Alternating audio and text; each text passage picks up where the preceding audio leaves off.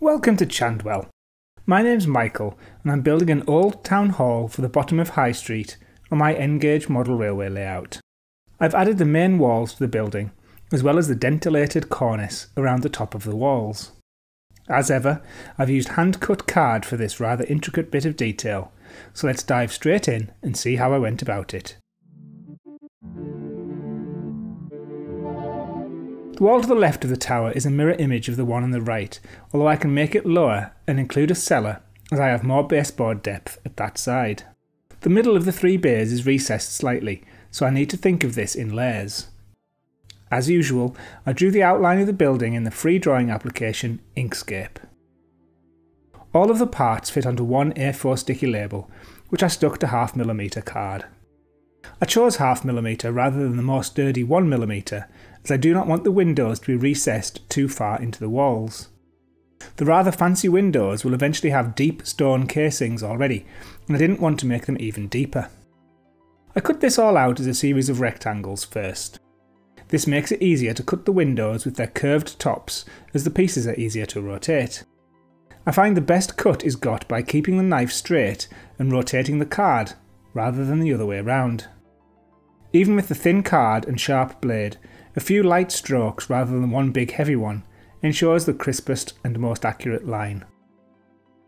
With the curve cut, the straight parts are then done with the steel rule. It is very satisfying to pick out the waste card with the tip of the scalpel. So here is a kit of parts that represent the walls. The main faces are on thin 0.5mm card. And to make the walls more solid, I also cut supporting elements from 1mm card, so the resulting walls will be 1.5mm thick.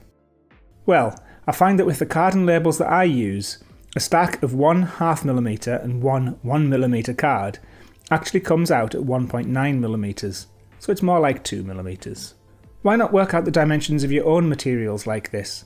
It makes drawing accurate joins in Inkscape so much easier if you know the actual widths of the materials that you're using. I used simple PVA glue to laminate the parts together, and I ended up with a kit of sturdy parts which will go together something like this. I cut these strips to add more depth, but I ended up pulling them off again. When I looked at the pictures of the Sorby Bridge prototype, I decided I didn't need them. No matter how close you think you are, always keep referring to the source to correct any accidental deviations like this. I used Scale Scene's dressed stone texture for the walls. The left part of the town hall is going to be a really awful nightclub, possibly called Rumours or Heaven or something like that. I used a couple of blended black rectangles in Inkscape to create the black painted walls. I added guidelines to help me score the edges to get crisp folds where needed. Pre-scoring along the back of the print is a really good way to get crisp edges on parts like this.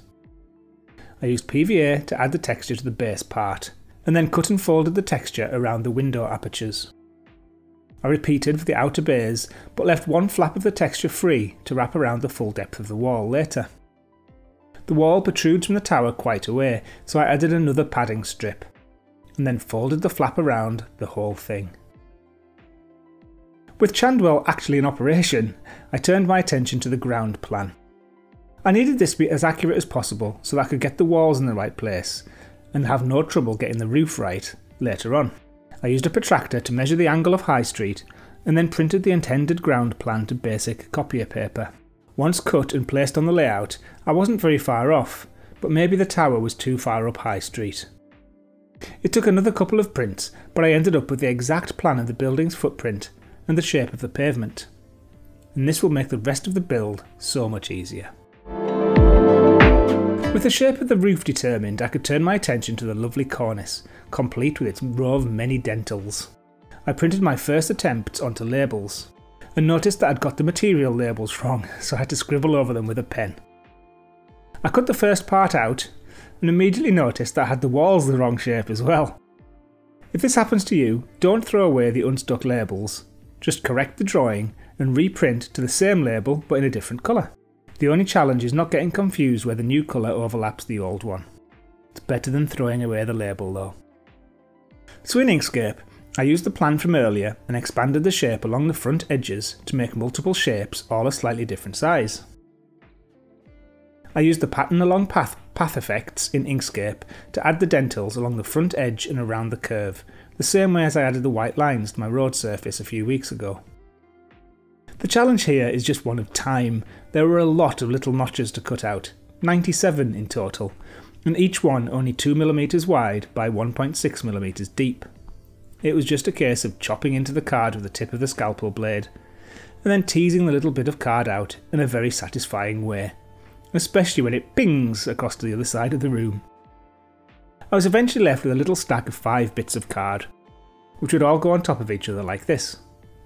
Their slightly differing sizes go together to make quite a convincing cornice. Once glued, the effect was noticeable, but despite my best efforts they weren't stuck exactly centrally. The slip is only about 0.5mm, but it's very noticeable. I did my best to clean it up by trimming the edge slightly, and I think it'll be better still once I get the top of the tower on.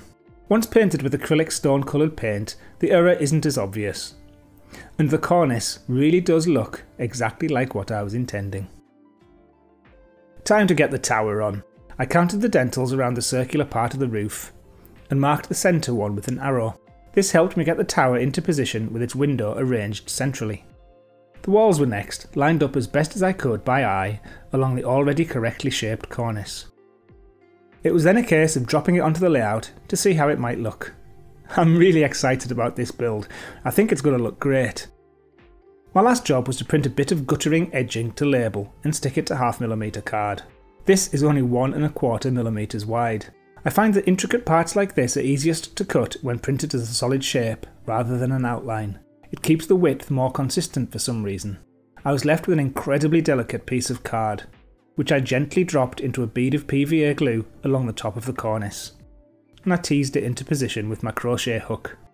The gutter is maybe wider than it should be, but So I just got part way of uploading this finished video to YouTube, and I've come back and I've looked at this faulty off-centre bit of guttering, and I've decided that I just can't live with it.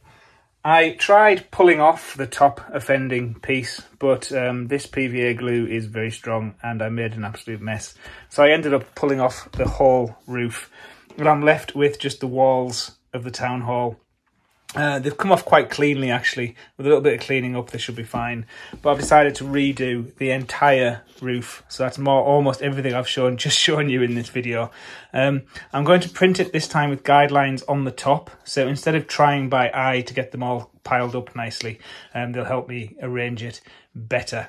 I just couldn't manage to hide the fact that this was so off-centre. So anyway, that's what I'm doing now. So hopefully next week's video you'll see if I'm successful with that. I still intend to do the windows. So let me get this updated onto the video, upload it, still watch it, and hopefully next time it'll be better. Back to the video.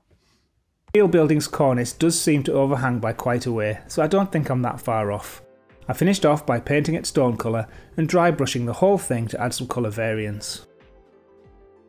The techniques I used for the dentils and also for expanding the size of the roof for the cornice are exactly the same as those I used for my white lines and my pavements and my double yellow lines in my road video of a few months ago. Here's a look at that if you're interested. I'm moving on to the windows now, so please click that thumbs up if you've enjoyed this episode, and come back next week to see how the windows turn out. Until then, thank you for watching, take care, and I'll see you next time.